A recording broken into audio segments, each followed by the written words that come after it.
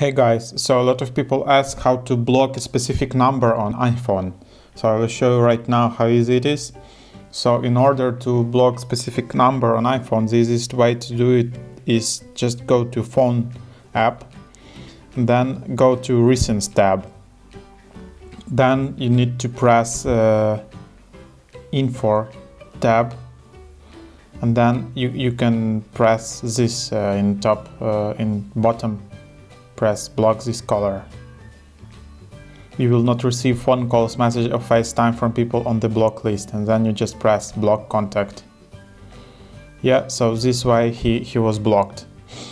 Yeah, you can also unblock him like in the same menu here. Yeah, so this is how you block people. Now I will show you how to unblock them in other way.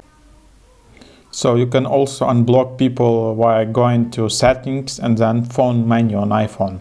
So here you have like a call blocking and identification. And here you will have list of all contacts which are blocked. So you can go here and then unblock it like this. Just swipe to left and then it's unblocked. So you can also block iPhone contacts from here. So you'll just need to search a specific contact and add it later.